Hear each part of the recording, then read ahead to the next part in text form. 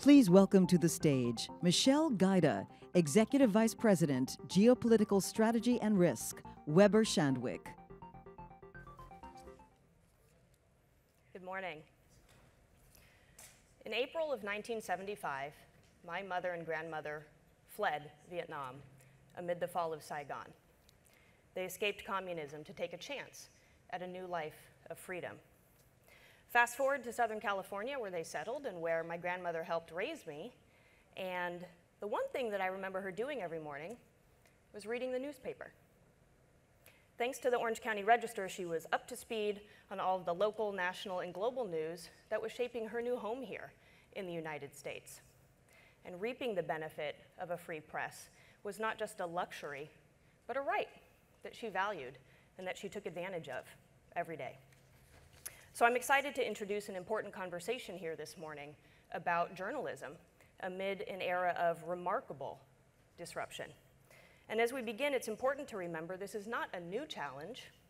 Information has been used and it's been misused throughout the course of history to advance both noble and malicious causes, from disinformation campaigns in ancient Rome to the explosion of mass communication following the invention of the Gutenberg press. Today's disruption is equally pivotal and equally complex. The proliferation of technology platforms, of social and digital media, bots, 5G, AI, all of these are intersecting with media and other forces like politics, policy, culture, and business. Weber Shandwick, as a global communications firm that sits in nearly every media and financial and political capital in the world, has a unique vantage point at the epicenter of these colliding forces.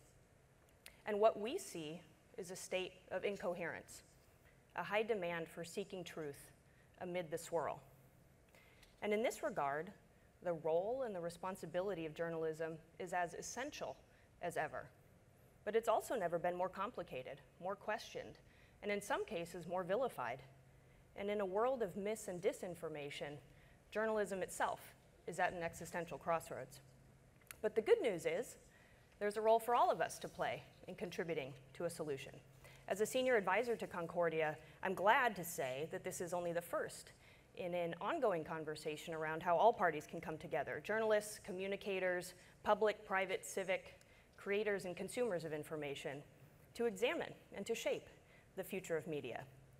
When it comes to the new threats brought about by the disruption in journalism, tackling these will require focus, it'll require vigilance. All of us who touch information can commit first to deeper learning about the risks, the actors, the motivations behind the spread of disinformation. This is the first step to building media security and mitigating attacks that use media in whatever form it comes in to inflict harm on organizations, on groups, and individuals. On the other hand, while we're focused on the challenges and the new problems that come from disruption in media, we can also do so without losing sight of the opportunity. I had the honor of serving recently as the Assistant Secretary of State for Public Affairs, leading communications for the United States all across the world. And in that time, I saw the degree to which new technologies, information, empowered media, empowered journalism, as well as individual voices all across the world to have a say, to share knowledge, and to shape their own future. What we have now is the opportunity to create a new era of journalism, of media, and an information age to fuel those who are seeking truth, like my grandmother, who is reading the newspaper every day at our kitchen table, and to empower those who can power humanity to new heights. That's what's at stake, and it's our time now to get this right. Thank you. Please welcome to the stage Blake Hounshell, Managing Editor, Politico, Rashida Jones, President, MSNBC, and Noah Shachtman, Editor, Rolling Stone.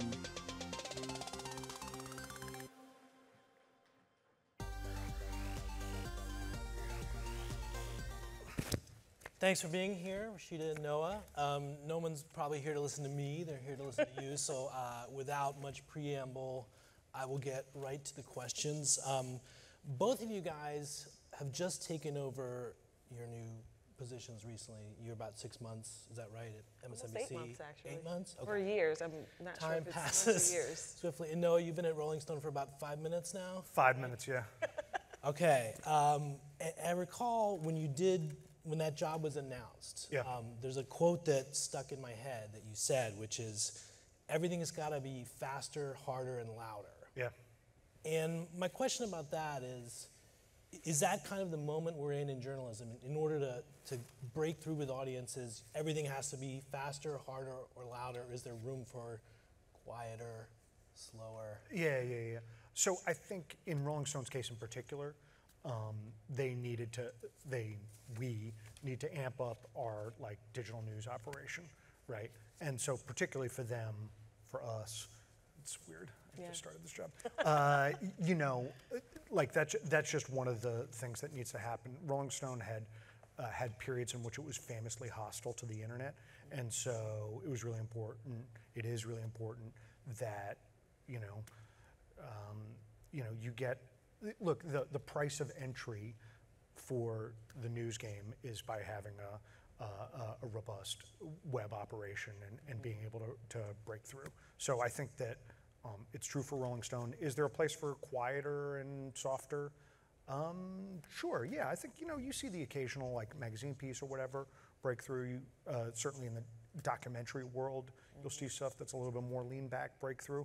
But I think what's true about the news game in general is you need to have at least one party or operation that's faster, harder, and louder. Rashida, is that the same thing? You're in the cable news business, which Yeah. is sometimes criticized as a shout fest. Is that kind of the mantra that you have at MSNBC? Do you have to break through by being louder and grabbing attention?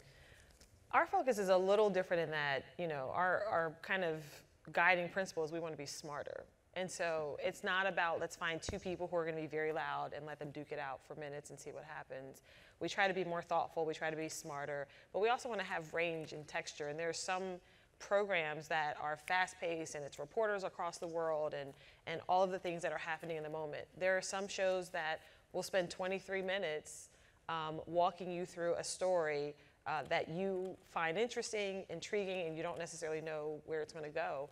And there are some programs where we take a deep dive into a singular topic. And so, our goal is rather than play I'd call it the cable version of clickbait, let's go find those moments and put them out there and get the short-term payoff. We want to have a variety of experiences. Sometimes the fast-moving, on the ground across the world programming makes sense for a certain day part or certain talent. Sometimes the more thoughtful content makes sense. Sometimes the deeper thinking stuff makes sense, and we want to offer all of it. So, in the vein of the loudest voice in the room, Donald Trump. He's gone, sort of. There's been a lot of chatter, including from him, that his departure from the presidency has kind of left the news business without its largest driver of stories. And I'm curious, from your perspective, Rashida, if you, in any sense, miss Donald Trump being present every day. I think there's a whispered conversation among media people, which is maybe that Joe Biden's a little boring. And I'm wondering if you feel that in your daily work. I mean, we've covered the administrations very differently. During the Trump administration, things were happening at such a breakneck pace that we were really being responsive and reactive to what's happening. The pivot that we've been able to make, and I think, for the most part, we see it as an opportunity, is the news cycle isn't determined for us. We get to set the agenda. We get to decide what the priorities are, and it's been refreshing for us.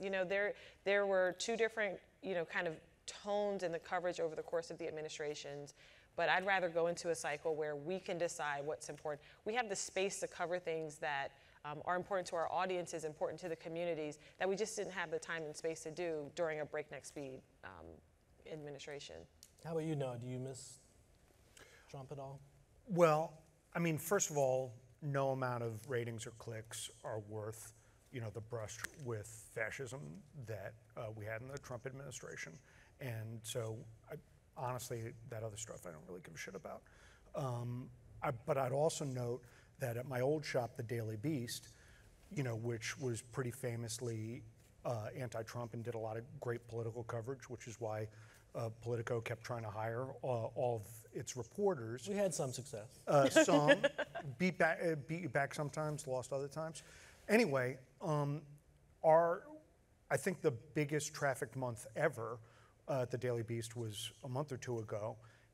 So long after Trump had left the White House. So I don't really, I don't know. I don't miss Trump. He is a great story, yes. The movement that he's inspired is fascinating to cover, yes. But there's a lot of stuff out there. Let me ask you this: now that you're at a music magazine, Yep. Rolling Stone, presumably Trump supporters also listen to music. Yeah, presumably. Have you had a conversation about how do you reach that audience in Rolling Stone? And I would ask the same question of Rashida. Yeah, look, on MSNBC. So, first of all, we've got a lot of music coverage and a lot of stuff that's, we're evaluating the art for its own sake, or we're evaluating the artists for their own sake, right? So there's a very big Trump supporter named Kanye West. I've heard of him. Yeah. And so he had an album out the other day, and we covered the shit out of that album. So does that appeal to Trump supporters? Maybe it does, maybe it doesn't. There's also the biggest star in country right now is a guy named Morgan Wallen. He's been involved in a bunch of controversy right now. We're covering that really closely. So, I don't really, in general, I try not to play the demographics game. I try not to play the red-blue game. I don't try to play any of those games. What I'm really trying to do is just, cover stuff great and celebrate great art and celebrate great artists, and then, stir up some trouble.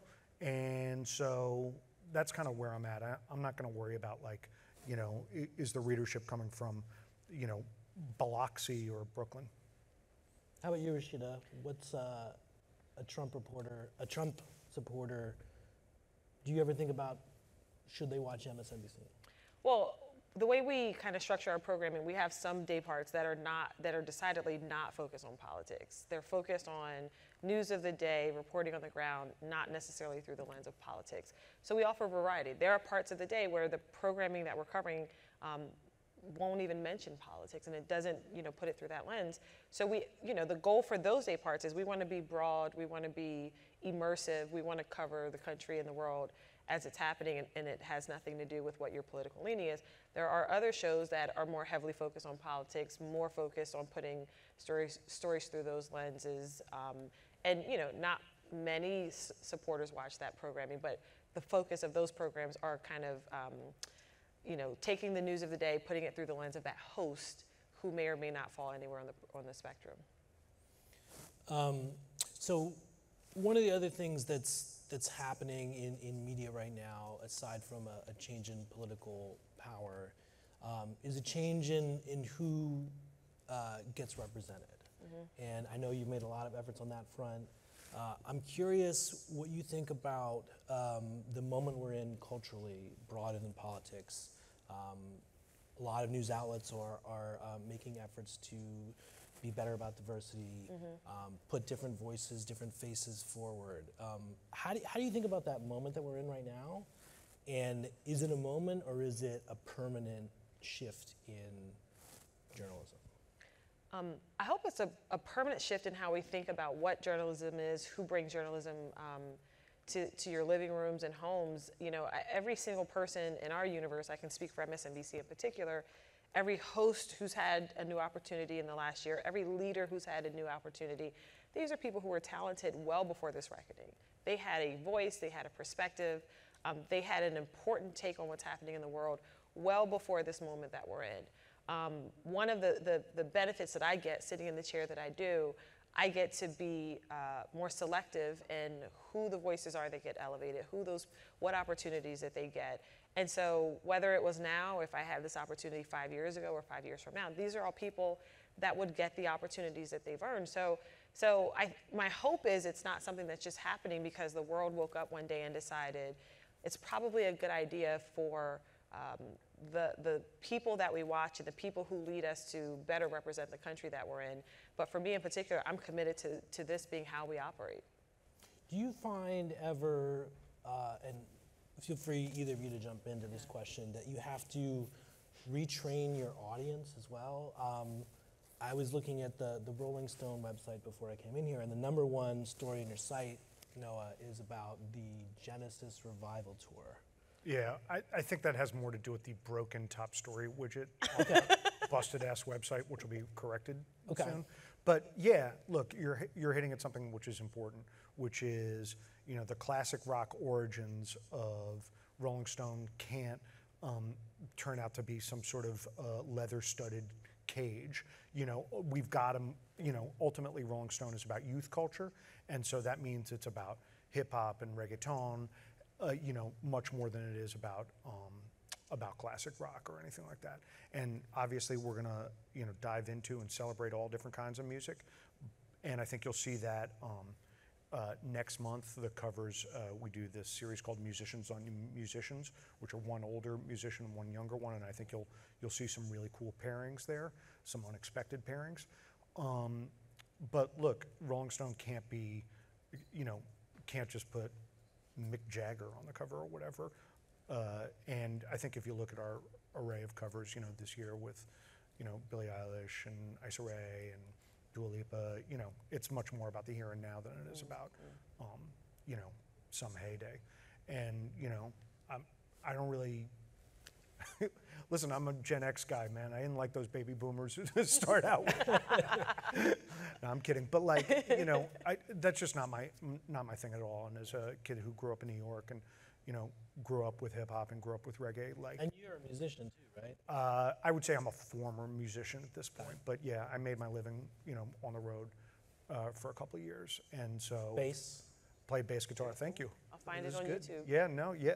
Unfortunately, there are some YouTube clips out there with a pretty bad '90s goatee featured. Yeah, but look, ultimately, both questions are linked in that the future of music, culture, politics, what have you, is a future that's more diverse and more inclusive, and frankly is a lot more interesting than just a bunch of people who looked like each other, playing the same music, having the same conversations, talking the same talk to one another. So I'm incredibly excited about the moment. At the same time, there's also a bit of a backlash, I think, to the moment we're in. And I think about the rise of phenomena like Substack, which I think there's lots of aspects about it that are really empowering, where you've got writers going off on their own and starting their own publications. And some of them are making hundreds of thousands of dollars a year doing this. But I think it's unavoidable that if you look at a lot of the journalists who have had success on Substack, a lot of them are channeling a backlash to the very kinds of inclusivity that we're all talking about right now. I'd be super careful about over-interpreting Substack. I would just say that without violating any trust, that two of the biggest names that have been associated with Substack have recently been going around to magazines hat in hand because they can't make the business work. So I would be careful about over-interpreting Substack in particular. Your point about the backlash obviously is well taken, and yeah, guess what? There's a backlash to every change. Yeah. But I do think, and for a network like ours, and we just celebrated 25 years, there may be kind of communities or moments that pop up where, journalists feel like we want to take things into our own hands, or our voice isn't being represented, and so we want to represent it. We're always going to be and should be challenged to continue to do better in that space, but we also bring a legacy and a brand strength to the table that you just can't stand up individually. You can't stand that up unilaterally. And so, again, if I had the choice between the integrity of the brand that I represent and kind of the independents doing it their way, 10 days out of 10, I'd bet on that brand with some history and legacy.